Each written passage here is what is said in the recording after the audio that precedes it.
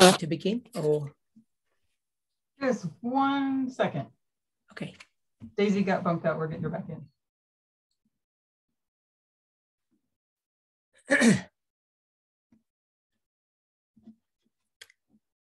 I'll make it easy for you, Gabriella. Don't worry.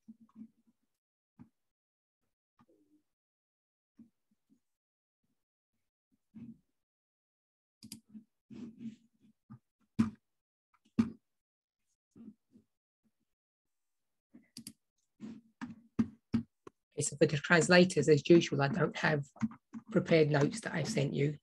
So I'll send them onto the Zoom forum. So please make sure that you're on that forum.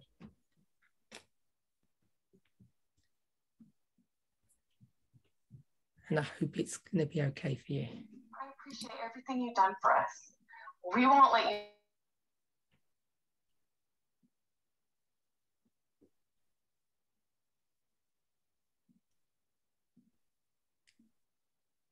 So I'm just waiting for someone to tell me to begin, by the way.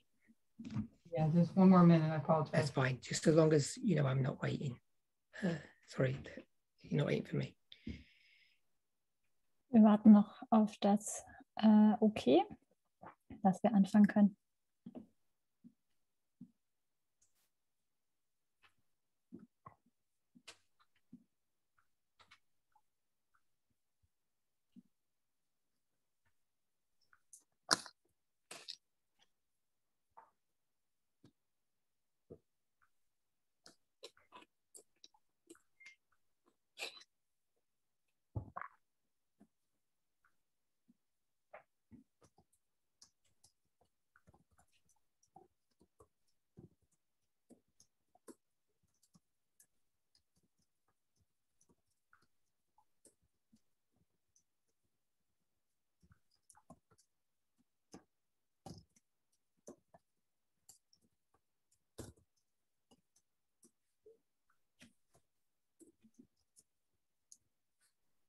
Okay, I think we're set.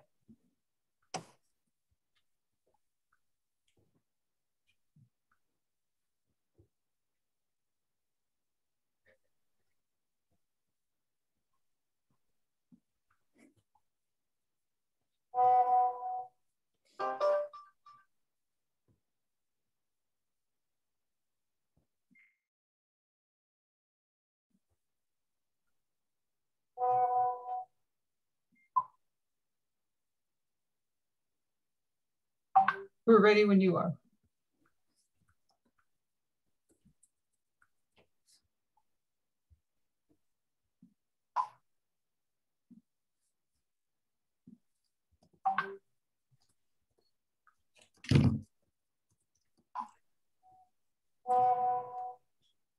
Welcome, everybody. Willkommen an alle. Let's open with a word of prayer. Lasst uns mit Gebet beginnen.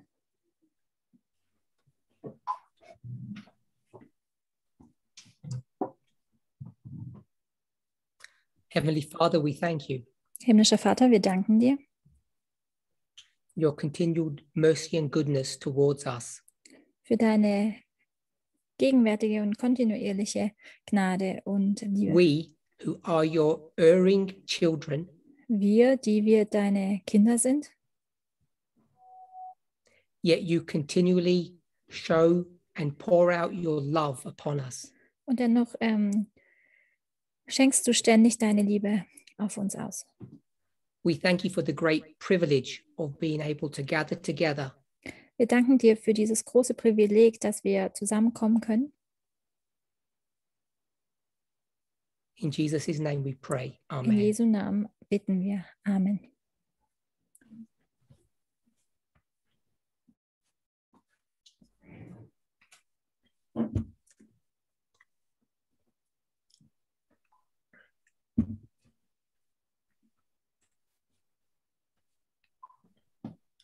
So I'm assuming we're ready to go.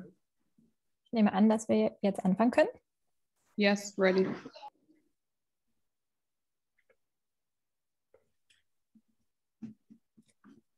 So I want to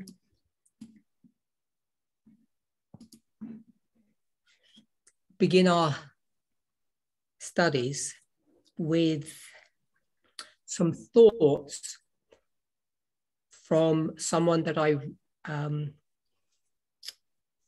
discovered.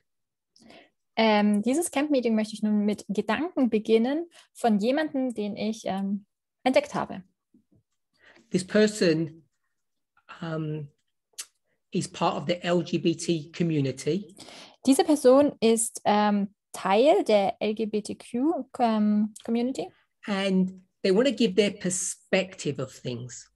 Und sie möchten să ihre ofere perspectiva lor perspective asupra lucrurilor.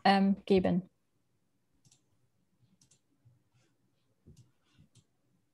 Yes. So this person's story begins Die Geschichte dieser Person in 2005. fängt im Jahre 2005 an.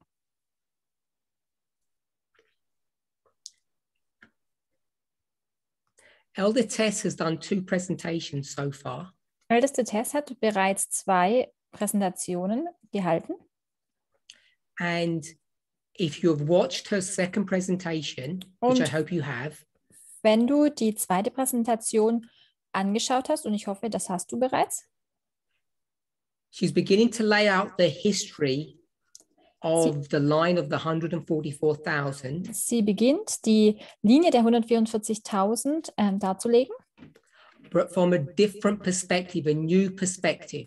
jedoch aus einer anderen Perspektive, einer neuen Perspektive. A new story. Eine neue Geschichte. Now, I believe she got up to around the year 2003.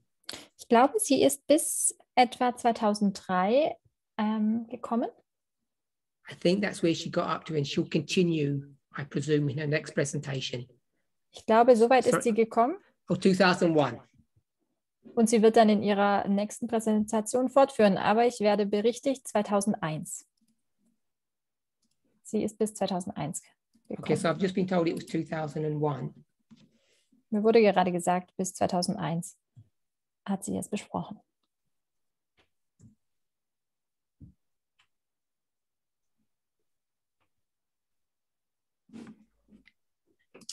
So I'm going to jump a few years ahead. Ich springe nun einige Jahre voraus, It's the year 2005. nämlich das Jahr 2005. Now, we know that there are 50 states in the United States. Wir wissen, dass es 50 Staaten in den Vereinigten Staaten gibt. And this story, or this portion of the story in 2005, Diese Geschichte im Jahre 2005 focuses on the state of Kansas. legt den Fokus auf den Staat Kansas.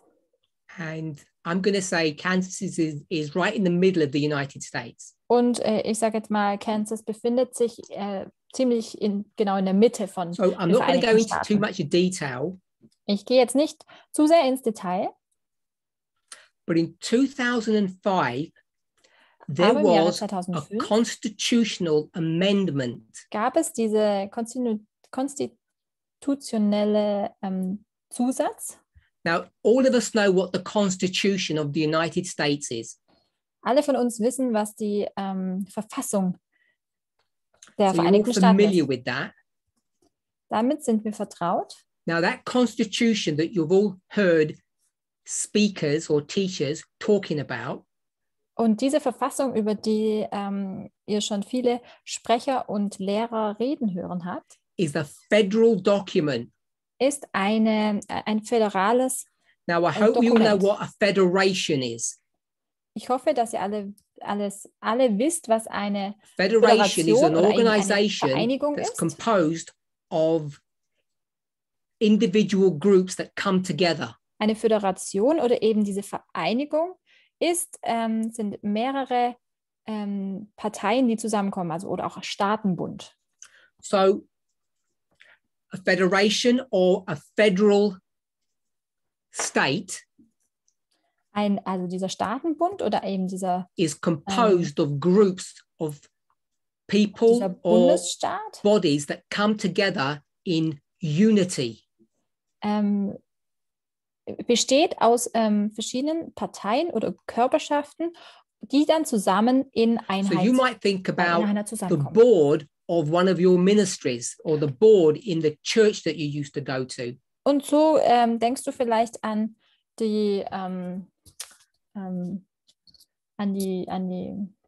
das Board von dem Ministry oder an die And what do you know Kirche, in der about du those gehst? boards, Gehst? those federations? Und wenn man an diesen Vorstand oder dieses Gremium, diesen Ausschuss denkt, There has to be some agreement for the members to all come together so muss es eine gewisse Übereinstimmung geben für diese Mitglieder, dass sie zusammenkommen.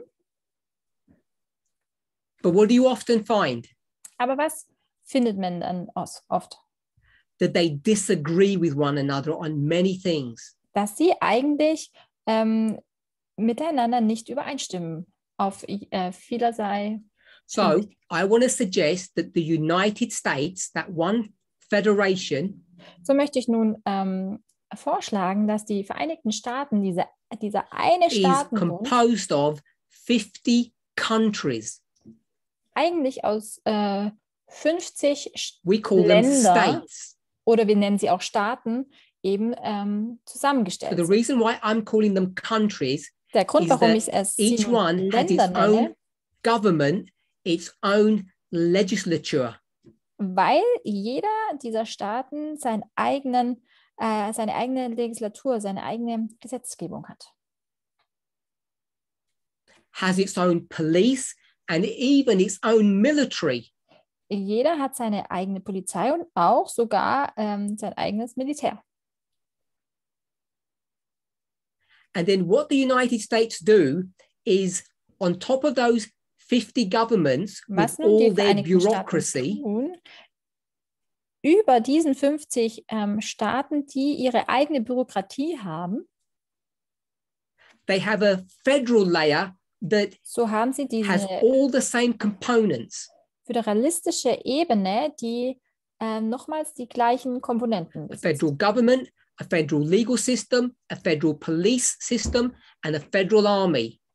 Diese oder Föderalregierung, also Bundesregierung, diese Bundespolizei, eben alles auf Bundesebene nochmals. So I hope none of that is new to you. Ich hoffe, das ist für euch nichts Neues. As I said, the constitution that you have heard speakers talking about is the federal constitution. Die Verfassung, von denen die meisten Sprecher und Lehrer geredet haben und ihr davon gehört habt, haben von dieser What you may Bundesverfassung not be gesprochen. aware of is that Was euch aber each vielleicht state, nicht bekannt each of those little war oder countries ist, has their own constitution. dass jeder dieser Staaten, jeder dieser kleinen Länder noch seine eigene Verfassung hat. Now we have, I'm going to say, three things.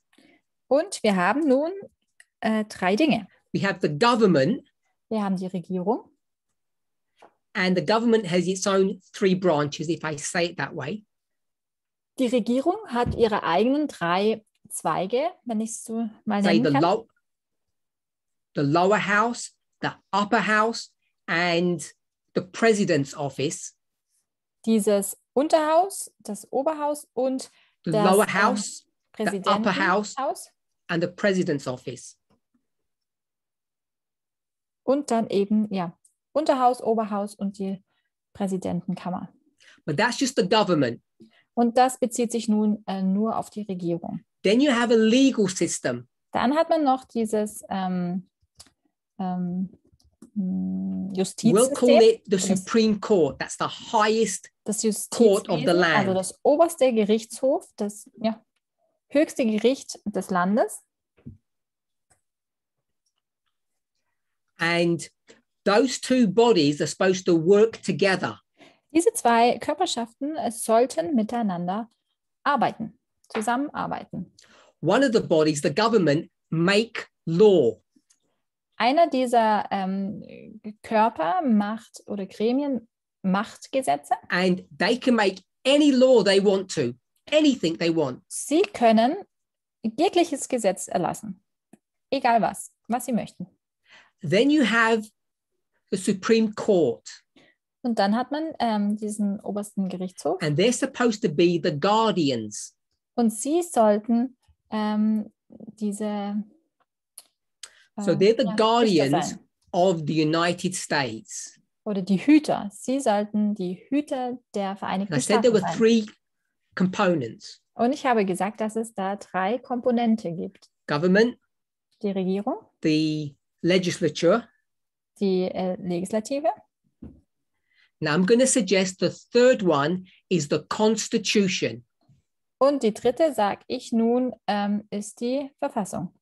And what the judiciary are going to do is the following.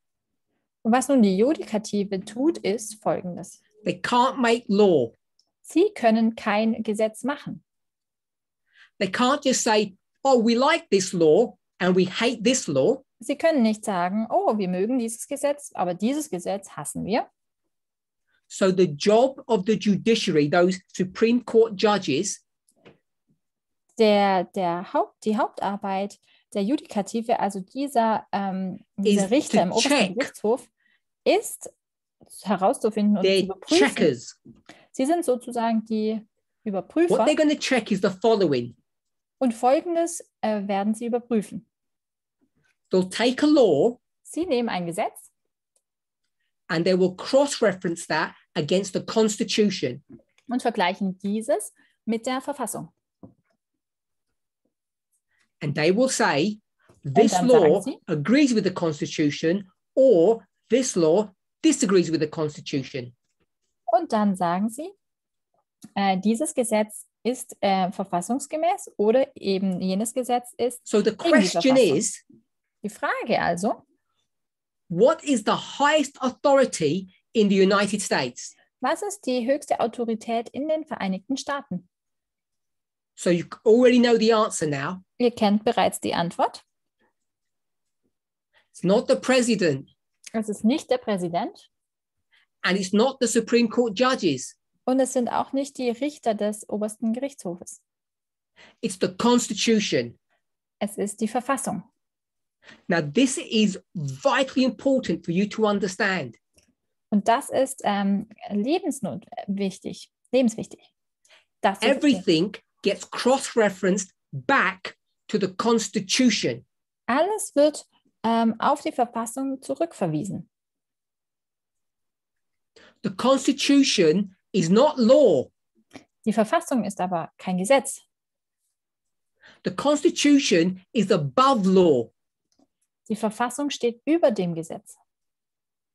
So when you have the Constitution, Wenn man also nun diese Verfassung hat, you cannot cross the will of the Constitution. It has supreme authority. so kann man sozusagen diesen Willen nicht brechen. Es hat oberste Autorität. So I hope we're all clear on this point. Und ich hoffe, dass wir alle diesbezüglich im Klaren sind. Now, I've just spoken about the federal system.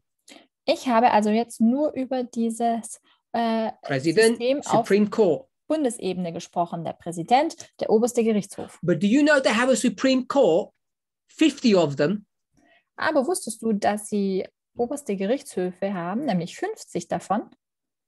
each state has their own Supreme Court. Jeder der einzelnen Staaten hat seinen eigenen Gerichtshof. And what's that court going to do?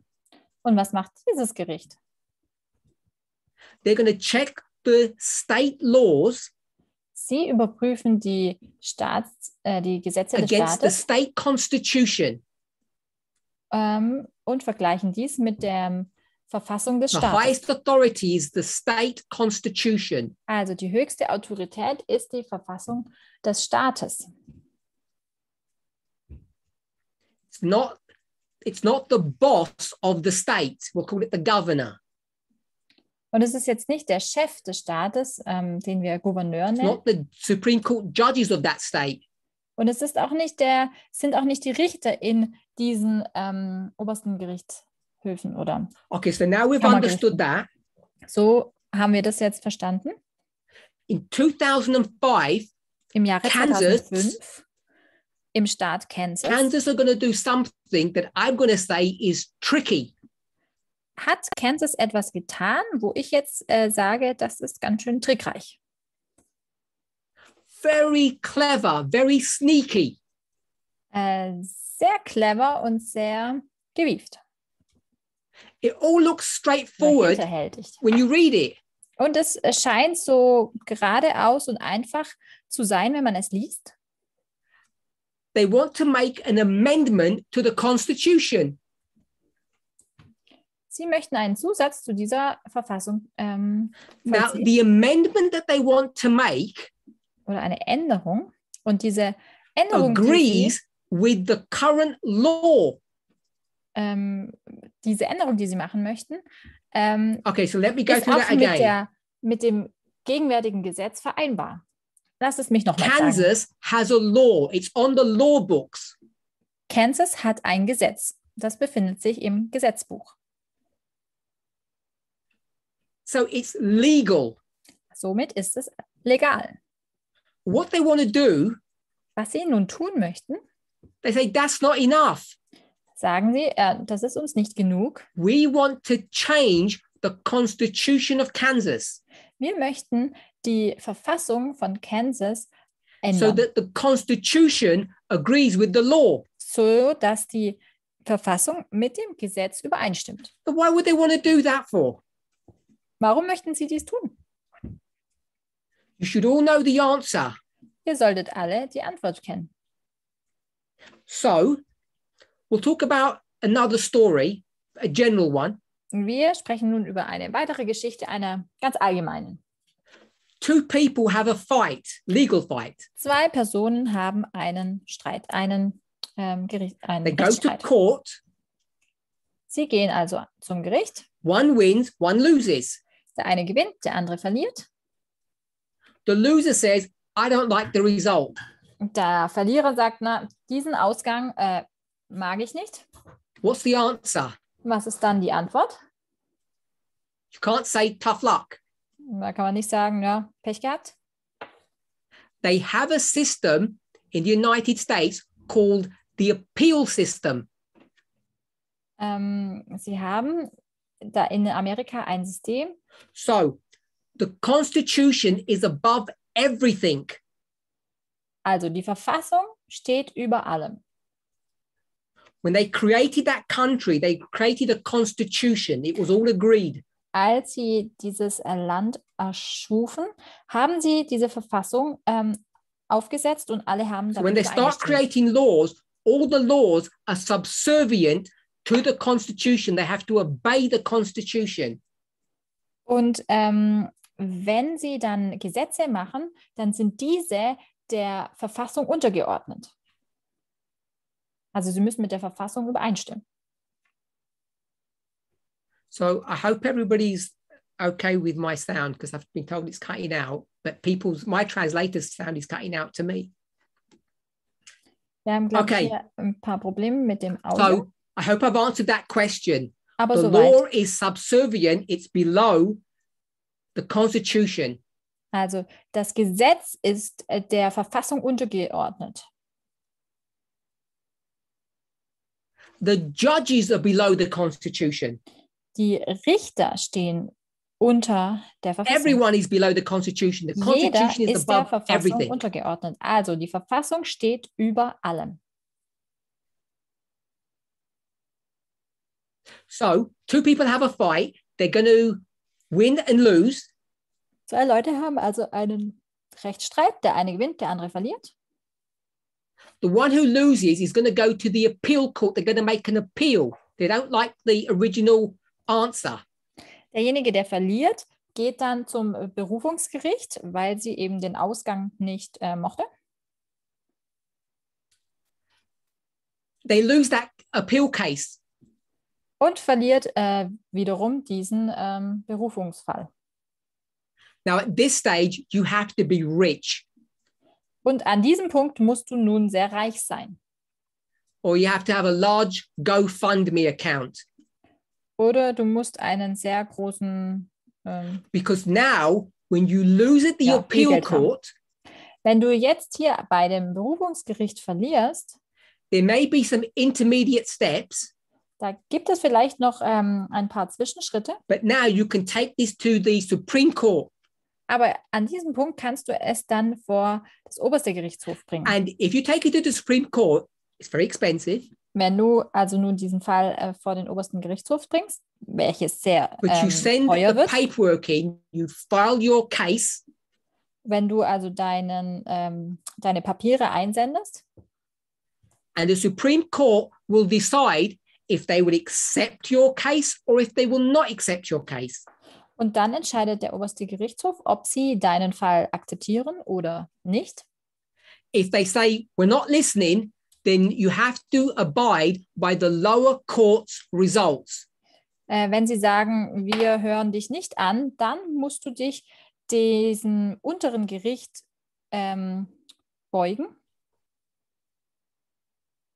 If they agree to listen to your case, then they will decide if you win or lose based upon their understanding of the Constitution. Und dann, wenn sie dich anhören, dann schauen sie den Fall an mit ihrem Verständnis von der Verfassung. Now, those Supreme Court judges have an obligation Diese Richter des oberen Gerichtshofs haben eine So when we talk Verpflichtung. about Obama's judges, or Wenn we wir also talk about über Obamas Richter Clinton's sprechen, judges, oder or we die talk Richter von about Clinton, Trump's judges, oder die Obama, Richter von Trump, Clinton, Trump, also Obama, Clinton und Trumps Richter, Richter und Richterinnen. in theory, all of that is meaningless. In der Theorie ist das bedeutungslos. Because all those judges are supposed to do is read the Constitution, understand what it says, and say, this case agrees or disagrees with the Denn Constitution. alles, was die Richter tun müssen, ist, den Fall mit der Verfassung zu vergleichen und zu sagen, ob dies nun verfassungsgemäß oder verfassungswidrig ist. But these judges, they're like Diese Christians, like you and us, Richter you and me. sind jedoch Christen, so wie du und ich. If I open a Bible verse, none of us can agree on anything. Wenn ich jetzt hier einen Bibelvers vortragen würde, dann würden wir alle Why can't we agree? nicht übereinstimmen. Warum können wir denn nicht miteinander übereinstimmen? Because we have a different methodology. Weil wir unterschiedliche Methodik haben. And so these judges all have different methodologies of understanding and interpreting the Constitution. Diese Richter also haben ebenfalls verschiedene Methodik, um die Verfassung auszulesen oder zu So you want to write the auszulegen und zu lesen. Constitution really, really clearly. Du möchtest also die Verfassung sehr, sehr deutlich lesen. So question, can Frage you noch? change, Kannst du can you challenge a law? Kannst du ein Gesetz herausfordern? The audio's not very good at my end. I hope other people aren't having problems. So can you, it comes in and out. So I don't know, I don't think it's internet. I think it's a technical problem. So my question is, can you challenge a law? Meine Frage ist also, kannst du ein Gesetz herausfordern? Yes, you can. Ja, kannst du. Can you challenge the Constitution? Kannst du die Verfassung herausfordern? No, you cannot. Nein, das kannst du nicht. So in 2005, Im Jahre 2005 nun, what we're seeing is the Kansas, we'll call it the Kansas government, was wir im Jahre 2005 sehen, ist die Regierung von Kansas, they want to change the Constitution die die Verfassung ändern möchten, so that it comes in agreement with an existing law. sodass es mit einem existierenden Gesetz in Übereinstimmung tritt. And now you know why they're doing it. Und nun weißt du, warum sie das tun. Because if they change the constitution, if they amend it, Denn wenn sie die Verfassung ändern, wenn sie also diese you Veränderung can't anziehen, challenge it. dann kann man sie nicht mehr herausfordern. So I want us to understand this legal issue. It's very important. Ich möchte, dass wir dieses rechtliche Thema verstehen, denn es ist sehr wichtig. At a federal level, it's very, very difficult to change the constitution. Auf Bundesebene ist es sehr, sehr schwierig, die Verfassung zu ändern. We call it an amendment. Und wir nennen es ja auch Gesetzesänderung, oder? You've all heard about the amendments. Verfassungszusatz. Nee, eher eine Verfassungszusatz oder eine Abänderung. So 2005, Kansas. Also im Jahre 2005 Kansas, der Staat Now in Kansas, I don't know if it's in other states, eben im Staat Kansas, und ich bin mir nicht sicher, ob es in anderen Staaten auch so the ist. government can't just change the constitution. So kann die Regierung nicht einfach nur die Verfassung ändern. They have to have what at least we call in the UK a referendum. Und sie benötigen dafür, was wir in den in That der means UK all the ein people Referendum vote. Benötigen. Das bedeutet, dass alle Leute wählen. So in order for the government to amend the constitution, there's going to Damit be die a Regierung, referendum. damit die Regierung nun diese Gesetzesänderung und diesen Verfassungszusatz einführen können, benötigen sie The ein ballot Referendum. papers go out. I think you call them, I call it ballot papers. I'm not sure what you would call it. Die Wahlscheine werden verschickt, The Oder die paper Wahl- that you tick. also die Wahlzettel werden versendet. So the ballots all go out and it says on there, do you want to amend the constitution or not? Und darauf steht dann, möchtest du nun diesen Verfassungszusatz oder nicht?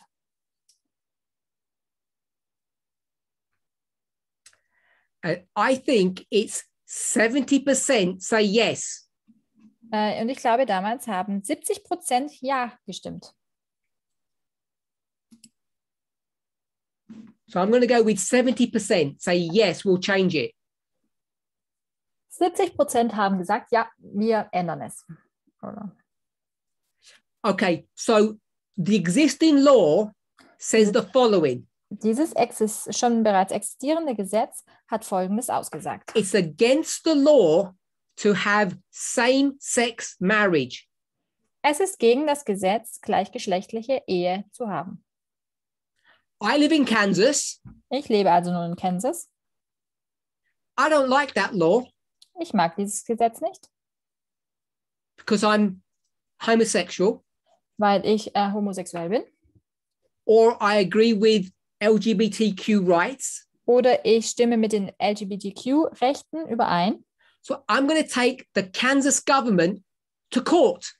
Und somit nehme ich die Regierung von Kansas vor I can Gericht. do that. Das kann ich tun. And what I have to prove is what? Was muss ich denn nun beweisen? That the law is unconstitutional. Ich muss beweisen, dass das Gesetz verfassungswidrig ist. In America, everybody can take anybody to court. In Amerika kann jeder jeden vor Gericht ziehen. It's a good system. Das ist ein gutes System. So there's a law there in Kansas. I don't like the law, so I'm going to take them to court. Es gibt dieses Gesetz in Kansas. Ich mag dieses Gesetz nicht, also nehme ich sie mit vor Gericht. And I have to prove that that law is unconstitutional according to the Kansas Constitution. Und ich muss dann beweisen, dass dieses Gesetz verfassungswidrig ist, gemäß der Verfassung von Kansas. So keep with me. Bleibt mit mir dran. What does the government have to do? It's easy. Was muss denn nun die Regierung tun? Einfach. Before I take them to court, Bevor ich sie also vor Gericht bringe, they say, I know what we'll do. Let's change the Constitution. ich weiß, was wir tun, lasst uns einfach die Verfassung ändern. So I can't take them to court now. Well, I can.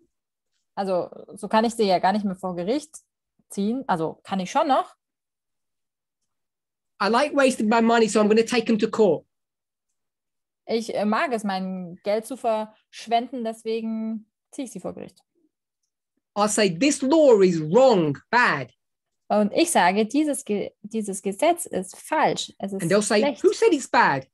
Und sie sagen, na, wer sagt denn, dass es schlecht ist? And I said, well, I think it's bad. And they say, we don't care what you think. We care what the Constitution says. Ich sage, dass es falsch ist. Dann sagen sie, na, uns egal, was du sagst. And what does the wir sind new darauf Constitution bedacht, was die say? Verfassung sagt. Aber was sagt denn nun diese neue Verfassung? You cannot have same-sex marriage. Man kann keine gleichgeschlechtliche Ehe haben. An amendment to the Constitution. Dieser Verfassungszusatz oder dieser Now, Gesetzesänderung. I hope no one here is from Kansas or has an affinity to Kansas.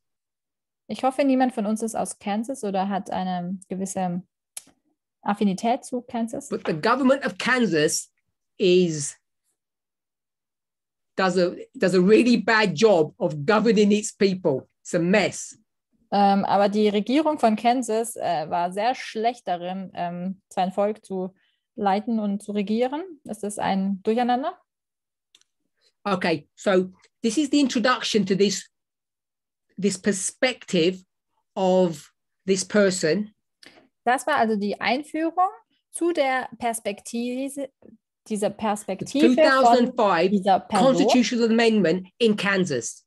nämlich dieser Verfassungszusatz in Kansas im Jahre 2005. So you probably haven't heard of this before Ihr habt vielleicht bereits schon davon gehört. because Kansas is not on many people's radar. Kansas ist wahrscheinlich nicht There are other states that are more famous.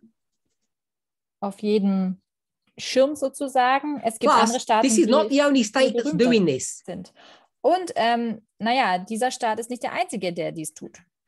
Okay, so I want to break away from these thoughts and introduce something, it's all connected, but something new. Ich möchte nun von diesen Gedanken einen Schritt beiseite gehen und einen neuen Gedanken einführen, der aber verbunden damit ist.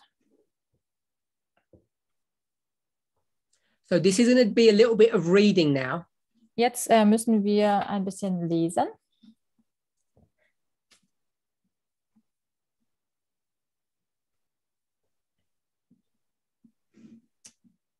Okay, so I'm going to cut and paste this onto the Zoom forum. Das wird jetzt für die Übersetzer nicht nur für die Übersetzer in das Zoom-Forum geteilt. So I think there are 5 little sections. Es gibt 5 kleine Abschnitte. I'll put them all now first and then we'll talk about them in a moment. Ich schicke alle nun in dem Forum und dann sprechen wir darüber.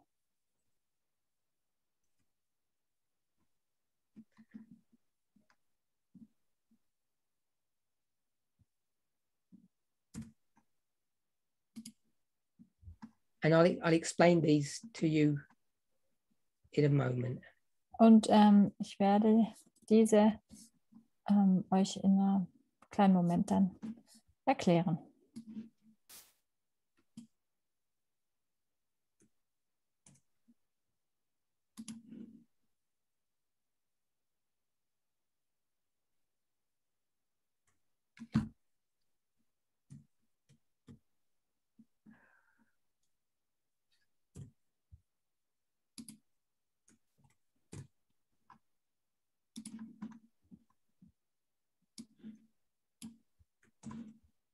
Okay, for those of you who are just part of the congregation, I'm sure someone will post this up for you. Okay, so these are the 5 sections. Hier haben wir also diese 5 Abschnitte. What I've posted for you is Was the ich also following. hier gepostet habe, ist folgendes. It's the 14th Amendment of the United States Constitution, the 14th, 1-4. Es ist der 14. Verfassungszusatz der Verfassung my der Vereinigten translator. Staaten. So, just a brief review of the amendments. Kurzer Überblick der Verfassungszusätze. So, the first 10 amendments Die ersten 10 Verfassungszusätze were not really amendments. waren keine wirklichen Zusätze. They called them the Bill of Rights. Sie wurden die Bill of Rights genannt. So, I've discussed this before. Darüber haben wir bereits gesprochen. Remember our little analogy about the board members. Erinnert euch an unsere kleine Analogie mit den Ausschussmitgliedern. Some people are more independently minded than others. Einige Leute sind They don't like Freidenker. being told what to do. Sie mögen es nicht, dass ihnen gesagt wird, was sie zu tun haben.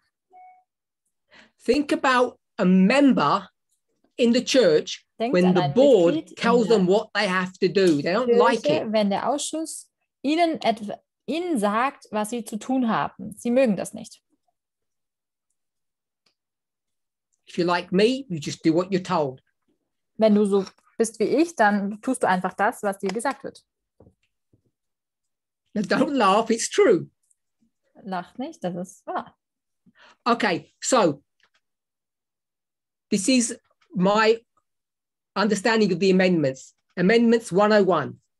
Also das ist mein Verständnis von diesen Verfassungszusätzen. Das ist einmal eins der Verfassungszusätze.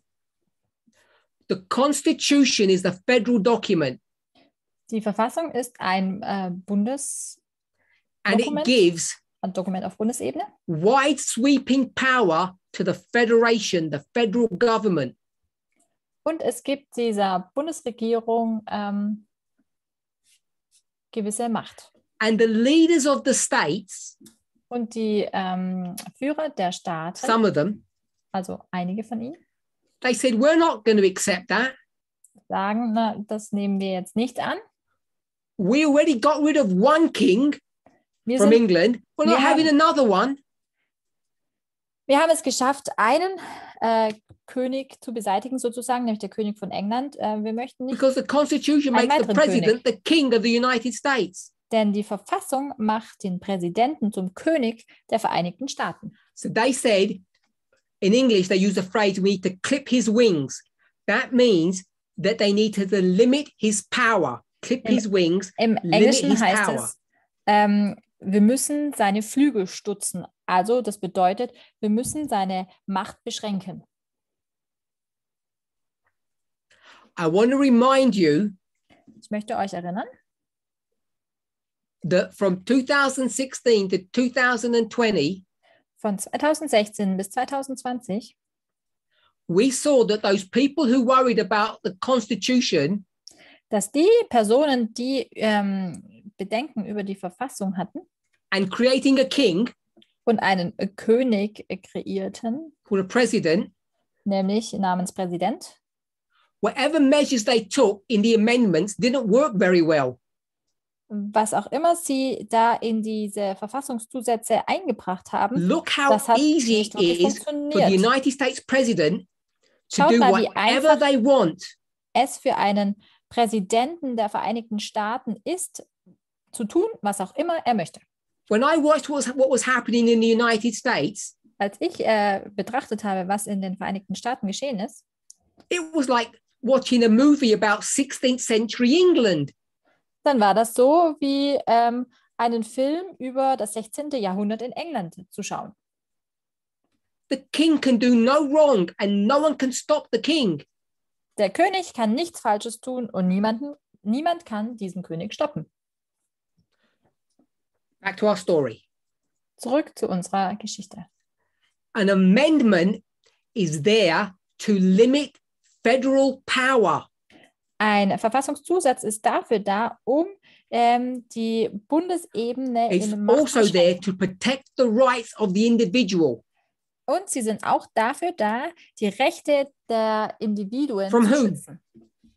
Zu schützen vor wem? The federal government. Nämlich vor der Bundesregierung. Okay, so that's my brief, simple explanation of what the amendments are there for, to Also, protect das the ist- state, to protect the individual against the federal government. Das ist meine kurze Übersicht, für was diese Verfassungszusätze da sind, nämlich das Individuum und die Staaten vor der Macht der Bundesregierung zu schützen. The federal government. We call it the Constitution. Und wir nennen das Ganze auch Verfassung. Now, everyone has their own opinion. Jeder hat nun seine eigene Meinung I'm going to give you mine. und nun trage ich euch The meine Meinung vor. 14th Amendment is the most important amendment. Der 14. Verfassungszusatz ist der wichtigste Zusatz. Everything clusters around the 14th Amendment. Alles dreht sich um diesen 14. Zusatz. Oder gruppiert sich. It all happens at the 14th. Alles geschieht um das 14.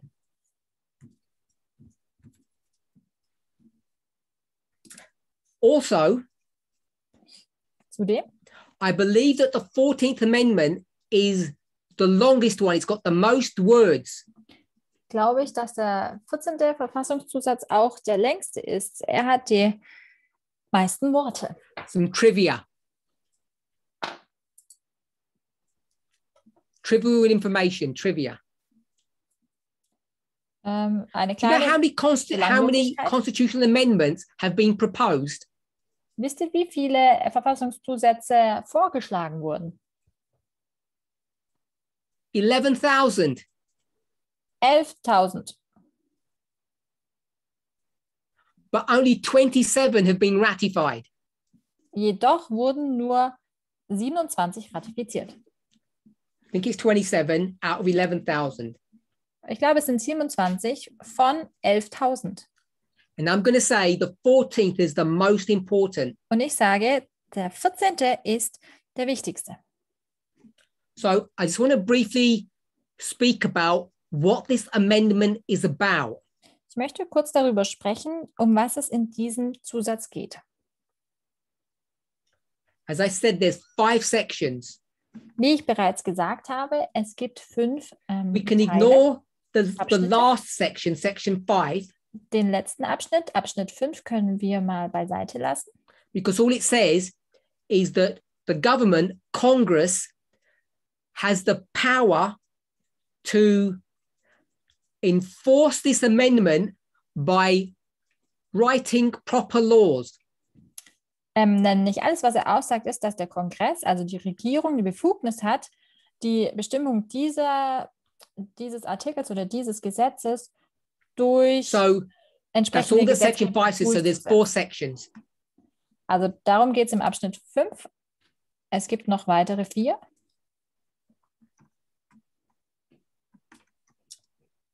Section 1 is the main part of this amendment. Der Abschnitt Nummer 1 ist der Hauptpunkt dieses Zusatzes.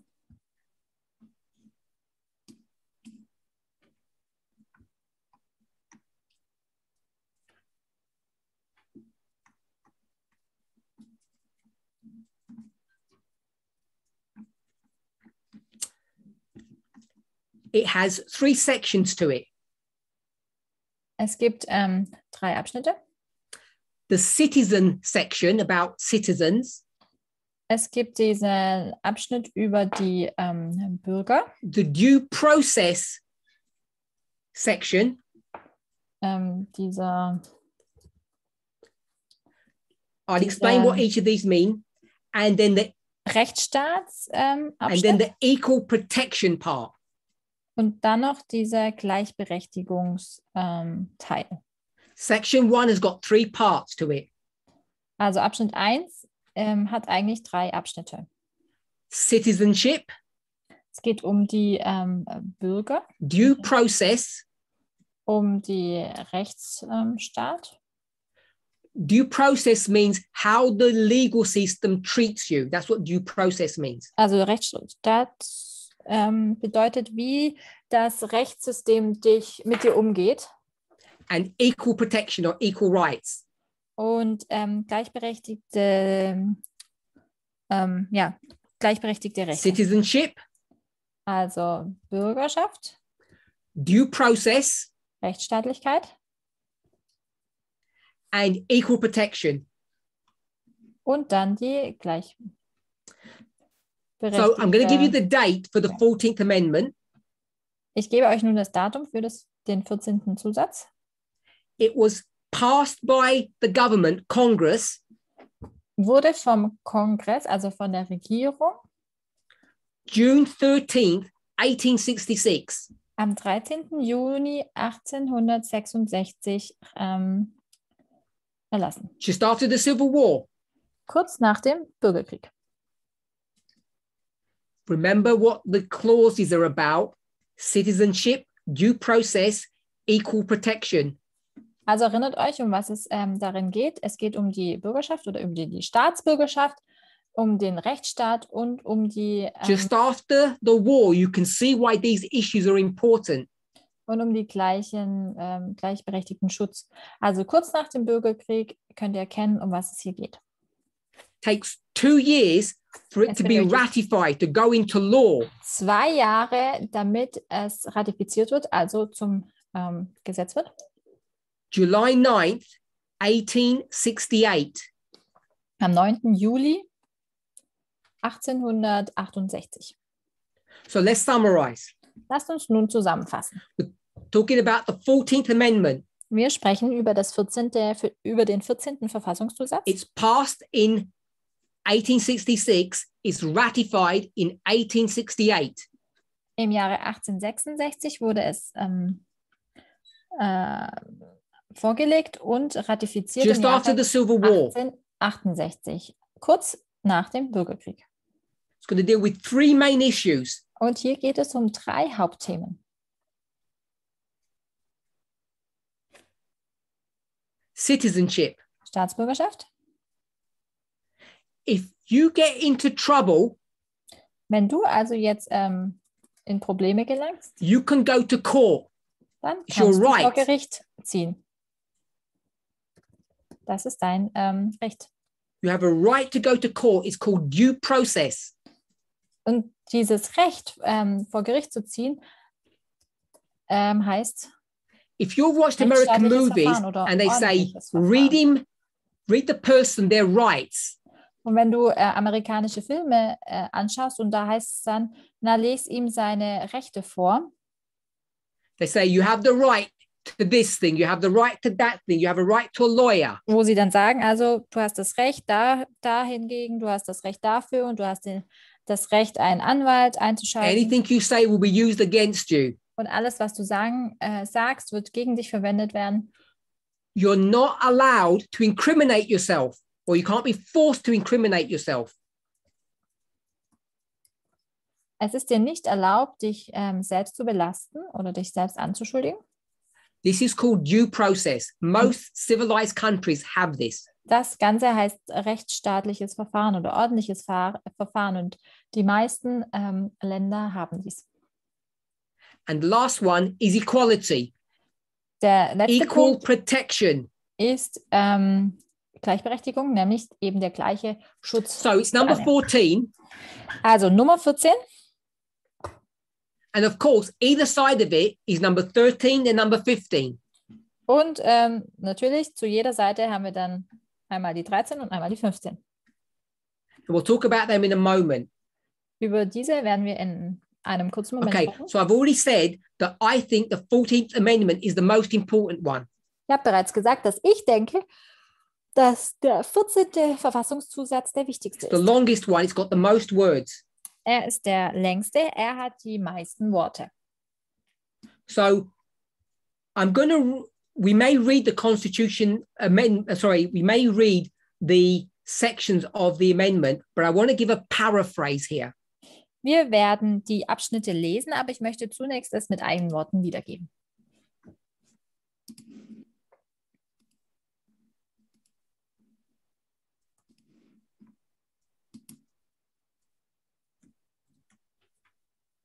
Okay, so this is section 1, paraphrased. Abschnitt 1 in eigenen Worten. It's going to define what citizenship is. Hier wird definiert, was Staatsbürgerschaft ist. I'll read it all, then it can be translated.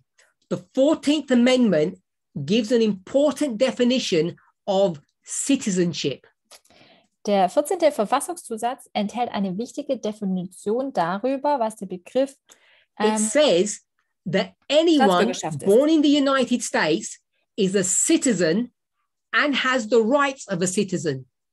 Er besagt, dass jeder, der in den Vereinigten Staaten geboren ist, ein Bürger ist und die Rechte eines Bürgers hat. This was important because it ensured that the freed slaves were officially United States citizens. Dies war wichtig, weil damit sichergestellt wurde, dass die befreiten Sklaven offiziell US-Bürger waren. And they were given or awarded the rights that every US citizen has. Und somit die Rechte erhielten, die alle US-Bürger zusteht. It then says, once you become a citizen, no one can take that from you. Und dann heißt es, sobald du ein US-Bürger geworden bist, dann kann dir diese That's Staatsbürgerschaft nicht section wieder 1 entzogen about werden. citizenship. Also das ist nun Abschnitt 1 über die Staatsbürgerschaft. Now the next bit is really important.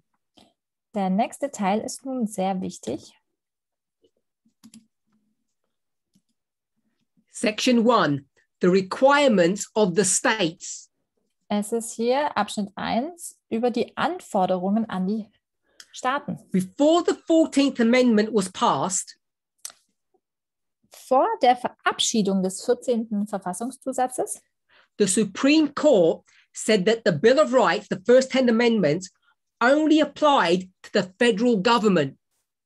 vertrat der oberste Gerichtshof die Auffassung, dass die ersten 10 Verfassungszusätze, also die Bill of Rights, nur für die Bundesregierung und nicht für die Regierungen der Bundesstaaten gilt. They didn't apply to the state governments.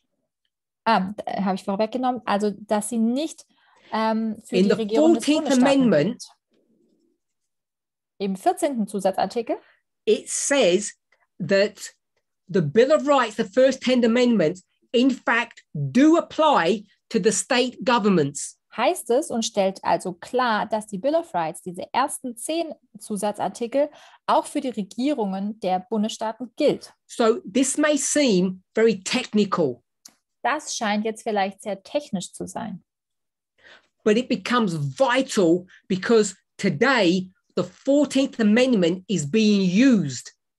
Und das wird aber unverzichtbar oder lebensnotwendig, denn heutzutage wird dieser This is the key 14. amendment. That's why I think it's the most important.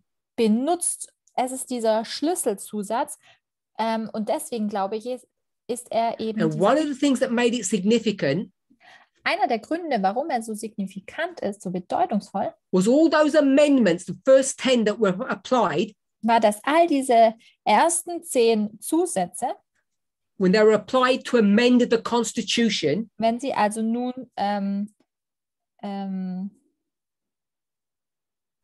the 14th Amendment clarifies verabschiedet one wurden. important point.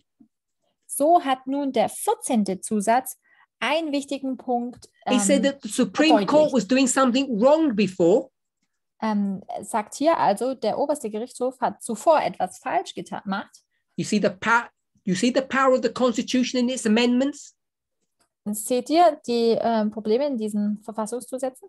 It says you have to interpret, this is you, the Supreme Court, you have to interpret Das heißt also, du oberster Gerichtshof, musst auslegen you have to interpret the amendments oder also at the state level, not just federal level.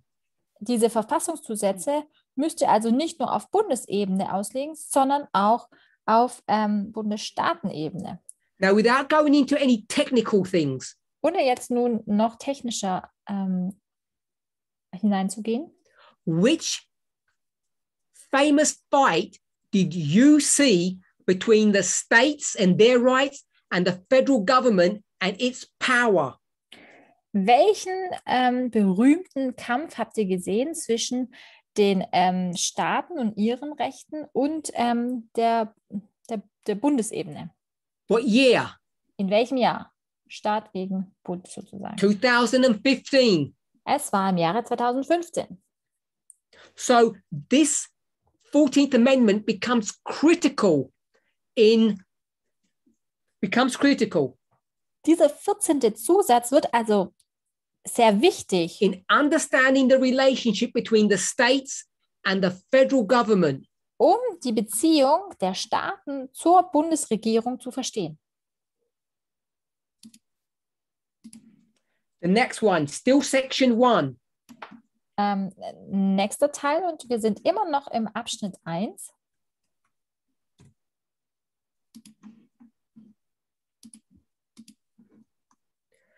Privileges and immunities. So you have a privilege and you have immunity. Es geht hier um Vorrechte und um Immunitäten. The amendment guarantees that the states cannot take away the privileges or immunities of citizens. Der Zusatzartikel garantiert, dass die Bundesstaaten den Bürgern nicht die Vorrechte und Immunitäten entziehen können. So the federal constitution gives you some rights and the states cannot take them away. Das bedeutet, dass die Bundesregierung gewisse Rechte They gibt, can't write die their own laws or their own Bundesstaaten constitution that wegnehmen können. overrides the federal constitution. Sie können also keine Gesetze schreiben, die dann die Bundesgesetze übertrumpft sozusagen. Where did this come in? Wo kam das denn auf? Same issue, 2015. Gleiche Thematik im Jahre 2015. 2015 was same-sex marriage for those of you who were not sure. Im Jahre 2015 geht es um die gleichgeschlechtlichen Ehe für diejenigen, die sich nicht sicher waren. This means that there are some rights that the state governments cannot touch. They can't take certain rights away from you. Das bedeutet also, dass die Regierung der Bundesstaaten gewisse Rechte dir nicht nehmen darf. Sie dürfen diese nicht antasten. Still section 1, Das ist alles Abschnitt due 1. process. Und hier geht es nun nochmals um das rechtsstaatliche The Verfahren. amendment guarantees due process of law by the state government. Der Zusatzartikel garantiert den Regierungen der Bundesstaaten ein ordentliches Gerichtsverfahren. As I said, due process means your legal rights. Wie ich schon gesagt habe, dieses ordentliche Gerichtsverfahren bedeutet, dass du Now, rechtliche, I'm assuming if you're American, Ja, dass you du know recht the hast. answer to my next question. Wenn du Amerikaner bist, dann nehme ich an, dass du die Antwort auf folgende Frage kennst. Due process is not something new. Rechtliches oder dieses rechtsstaatliche Verfahren ist nichts Neues. It comes up in another amendment, an earlier one. Das kommt bereits in einem früheren Verfassungszusatz vor, Number 5. nämlich im 5. So in amendment number 5, it talks about a person's rights to due process. Im 5. Verfassungszusatz spricht es schon bereits über dieses Recht des Einzelnen. ein Remember, ordentliches due Gerichtsverfahren zu process haben. means how the law treats you. Erinnert euch, ordentliches Gerichtsverfahren bedeutet, wie das Recht dich In the behandelt. 14th Amendment, due process Im is at the 14. state level. In the 5th Amendment, due process was at the federal level. Im 14. Artikel, im 14. Zusatz, geht es hier um das ordentliche Gerichtsverfahren auf Staatenebene und im 5. ging es um dieses ordentliche Gerichtsverfahren auf Bundesebene. Yes. You asked me in French, so I don't know. Section 1, equal protection. Hier. Es geht immer noch im Abschnitt The 1. amendment also guarantees equal protection of the laws. Es geht hier um gleichen Schutz. Der Zusatzartikel garantiert auch den gleichen Schutz durch die Gesetze. This is important. Das ist wichtig. It was put there to make sure that every person, Sie wurde aufgenommen, um sicherzustellen, dass jede Person, regardless of age, race, religion, unabhängig von Alter, Rasse, Religion, would be treated the same way by the government. von der Regierung gleich behandelt werden.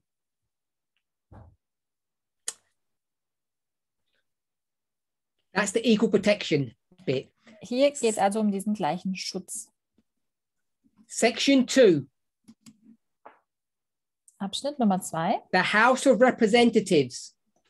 geht es um die Section 2 of the amendment describes how the states, how the states would send people into government. in dem Abschnitt 2 geht es also um das Repräsentantenhaus und wie die Bevölkerung der I have spoken about this Bundesstaaten before, and Yeah. Sister Kathy McGraw Anzahl has done a der Mitglieder. presentation, at least one, on this issue. des Repräsentantenhauses für jeden Bundesstaat bestimmen. Und ich habe darüber schon gesprochen, Kathy McGraw hat darüber schon gesprochen. This is about state representation, Es geht hier also um die Repräsentation der how the Staaten, states send their representatives, wie die their Staaten, members of die government, the Bundesstaaten, federal government, to Congress. ihre Mitglieder, ihre Repräsentanten in den Kongress senden. It's all about numbers. Es geht hier um Zahlen. We'll say it simply, Wir sagen es einfach. the more people in the state, the more members of government that you can send. Je mehr Personen in dem Staat leben, desto mehr Repräsentanten kannst du in die Regierung schicken. Common sense. Ganz allgemeiner So Menschenverstand. this section is going to talk about how you count the people. Und in diesem Abschnitt geht es nun darum, wie man Menschen zählt. Now, if you don't live in America, you don't understand what I'm talking about, Und wenn du nicht in Amerika lebst, dann verstehst du nicht, worüber ich spreche. because you might say, don't Americans know how to count? Denn du magst vielleicht sagen, na, wissen Amerikaner nicht, wie man zählt? It's got nothing to do with that. Es hat damit überhaupt nichts zu tun. So they want to send people to the House of Representatives Sie because they're going to möchten also represent their state. Leute in das Repräsentantenhaus senden, denn sie sollen ja ihren Bundesstaat vertreten. Now, I know you all know this next bit. Ich weiß, dass ihr alle von dem nächsten bisschen During the era, Bereits the era of slavery, in der Ära der Sklaverei slaves were counted as 3/5 of a person. wurden Sklaven als 3/5 einer Person gezählt. Now, people have manipulated this Leute haben dies also manipuliert into the following ideology. in folgende Ideologie. They say that in America, Black people were considered to be 3/5 of a human being, or 3/5 compared to a white person. Dass nämlich Schwarze nur 3/5 einer weißen Person seien. But of course, those of us who have looked at this, Aber natürlich für diejenigen, die das näher betrachtet haben, I'm not saying it's not ugly, it is. It's racist. ich sage nicht, dass das nicht schrecklich ist. Es ist schrecklich, denn es ist rassistisch. But it's a function of a slave economy. Aber es war eine Funktion der Sklavenwirtschaft. This is an economic issue. Es geht hier um Wirtschaftlichkeit oder um In Wirtschaft. the slave states, they had so many slaves. In den Sklavenstaaten hatten sie so viele Sklaven, If they counted them as individuals, wenn sie diese als einzelne Individuen gezählt hätten, and in fact, the slave states wanted to count them as one person. One black person, one white person, they're the same. Und eigentlich haben die Sklavenstaaten auch sie so zählen wollen. Eine weiße Person, eine schwarze Person. It's the people that were against slavery that wanted to call them 3/5. Es waren Leute, die gegen Sklaverei waren, die sie als 3/5 bezeichnen wollten. Because what would happen is in the states that have slaves, the population would be so large. Denn was geschehen würde, ist, dass die Staaten, in denen so viele Sklaven waren, würde die Bevölkerung so groß sein, They'd be able to send more representatives, sodass sie mehr Repräsentanten schicken könnten. and in the House of Representatives, there would be an imbalance. More members of government from the southern states than the northern states. Und somit würde dieses Ungleichgewicht im Repräsentantenhaus vorhanden sein, dass mehr Repräsentanten aus den Südstaaten als von den Nordstaaten vor Ort wären. So no more slavery, free movement of people, Also keine Sklaverei mehr, die Leute können sich frei bewegen. everyone is counted as an individual person. Und jeder wird als eigenes, ganzes Individuum gezählt. Section 3, In Abschnitt Nummer 3 about rebellion. geht es um Rebellion. Anybody that's participated in rebellion against the government cannot hold an office in government. Jede Person, die eine Rebellion gegen die Regierung oder an einer Rebellion teilgenommen hat, kann kein Staats- is oder Bundesamt important. bekleiden dürfen. Und das ist sehr wichtig. At the state or the federal level. Auf Staat- als auch Bundesebene. Have you heard something about rebellion against the government recently? Habt ihr von Rebellion gegenüber der Regierung erst kürzlich gehört? Like this year? Und zwar dieses Jahr. They would have used the 14th Amendment on this issue. Sie würden den 14. Verfassungszusatz in Bezug auf diese Thematik verwenden. So, Section 4 Abschnitt Nummer 4 says that anybody who was a slave farmer before will not receive any help. besagt, dass jeder, der ein Sklavenhalter zuvor war, würde keine Hilfe erhalten. I've already said that Section 3 about rebellion, Ich habe bereits gesagt, dass der Abschnitt Nummer 3 über die Rebellion, that means anybody who was involved in the Civil War was not allowed to hold a government office at the state or federal level. bedeutet, dass jeder, der Teil am Bürgerkrieg war, konnte kein Staats- oder Bundesamt bekleiden. This is a wonderful amendment. It's really good. Das ist ein wunderbarer Zusatz. Er ist wirklich gut. We're running out of time. Wir haben nun keine Zeit mehr. So all I want to say now in closing is the following. Alles, was ich nun abschließend hier sagen möchte, ist Folgendes. I haven't finished talking about the 14th Amendment. I want to speak a little bit more about it. Ich bin noch nicht fertig, über den 14. Verfassungszusatz zu sprechen. Ich möchte noch ein bisschen mehr darüber sprechen. There have been important court cases Es gab wichtige Gerichtsfälle, and the 14th Amendment has been the main argument or the main point where people have focused their attention in these court cases. oder Gerichtsverfahren, Rechtsfälle, in denen der Fokus auf diesem 14. Zusatz lag.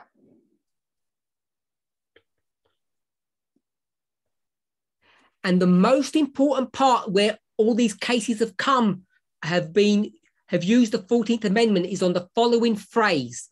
Der wichtigste Teil aus dem 14. Verfassungszusatz, der in diesen Rechtsfällen aufkam, ist der folgende. Equal protection under the law. Gleiche So, gleicher some of these Schutz you have heard unter of dem and Recht, some you may unter not dem have heard Gesetz. of. Einige davon habt ihr vielleicht bereits gehört, andere nicht. Number 1, Nummer 1. Brown versus Board of Education. Es ist der Fall Brown gegen den Board of Education. So you heard of this one. This was using the 14th Amendment. Von diesem Fall habt ihr bereits gehört. Hier wurde der 14. Zusatz verwendet. Basically, that was about racial discrimination, if you don't know what it was about. Wenn ihr euch erinnert, hier ging es um Rassendiskriminierung. Board of Education means the school system. Board of Education bedeutet es hier das Schulsystem. Number 2, Roe versus Wade. Nummer 2 war Roe gegen Wade. We've all heard of that one. Von diesem haben wir bereits gehört. About reproductive rights. Es geht hier um die Rechte der Fortpflanzung. This used the 14th Amendment. In diesem Fall wurde der 14. Zusatzartikel verwendet. Bush versus Gore. Bush gegen Gore. Bush versus Gore. Also Bush gegen Gore. This was about election recounts.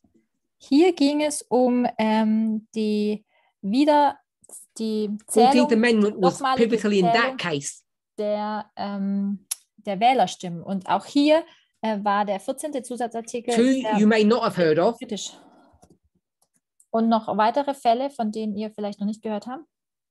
Reed versus Reed. Reed gegen Reed. And that was about gender discrimination. Hier ging es um Geschlechterdiskriminierung. And the last one was the University of California versus, I think it's pronounced Back or Bake. Und hier war es die Universität von Kalifornien gegen Bake. And this is to do with racial quotas in higher education. Und hier ging es um Rassenquoten im Bildungswesen. Again, without the 14th Amendment, Nochmal. none of these 5 cases that I've given to you would have been able to be litigated. Ohne den 14. Verfassungszusatz wären diese 5 Fälle, die ich euch bereits eben genannt habe, gar nicht erst So we've run out of time. prozessiert worden. Wir haben jetzt keine We've Zeit run mehr. out of time. And I just want to remind us, the Ich möchte uns 14th nochmals Amendment, erinnern, dass der 14. Verfassungszusatz, it deals with citizenship, es geht um die Staatsbürgerschaft, due process, um das ordentliche Verfahren und gerichtliche and Verfahren equal protection under the law. und den gleichen Schutz durch das Gesetz.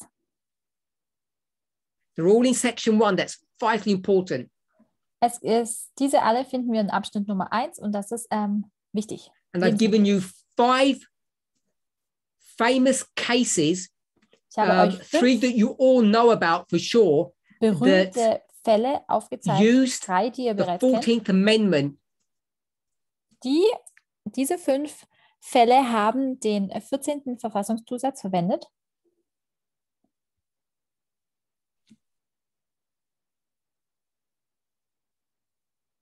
Let's close with prayer. Lasst uns nun mit Gebet abschließen. Heavenly Father, we thank you. Himmlischer Vater, wir danken dir. We pray that you would help us. Wir bitten dich, dass du uns hilfst. Help us to understand the American legal system. Hilf uns, das amerikanische Rechtssystem zu verstehen. Help us to see how the amendments have protected your people. Hilf uns bitte zu erkennen, wie diese Zusätze dein Volk beschützt hat. And they have been used to Und wie sie shield and defend the truth. genutzt wurden, um die Wahrheit zu beschützen. We thank you for the privileges that they have afforded your people. Wir danken dir für die Privilegien, die dadurch deinem Volk Jesus' zuteil name, wurden. amen. In Jesu Namen. Amen.